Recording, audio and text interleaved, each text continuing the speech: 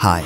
Everyone probably has already seen the world's digital pass that will cost $65. You will get 2 emotes and an icon, a world's ranking skin plus a random championship skin. These are supposed to be the exclusive non-peasant rewards event pass rewards, but it's interesting to me how the direction Riot is heading by offering these overpriced goods. A couple of weeks ago it was the exclusive $200 Jin skin that is not so exclusive since it will be brought back again next year. It's like the Black Alistar or the Rusty Blitzcrank or the Silver Kale skin. These are the real exclusive skins, and now it's this digital bundle that was already sold out in many regions apparently. It's the FOMO effect. I think that the whales of League of Legends are the ones that are keeping the game free to play, but with these new overpriced skins you can only wonder when will Riot start to release a pay to win skin that directly give advantages in game. Maybe Riot is not generating income as it used to be, so Tencent Gaming is stepping in with fine and juicy 2000 years of experience decisions. Overall, I don't think anyone really cares what Riot does as long as it's not impacting the game experience. These overpriced goods are aimed toward the whales of the game, not the average league enjoyer. Anyways, have a beautiful weekend.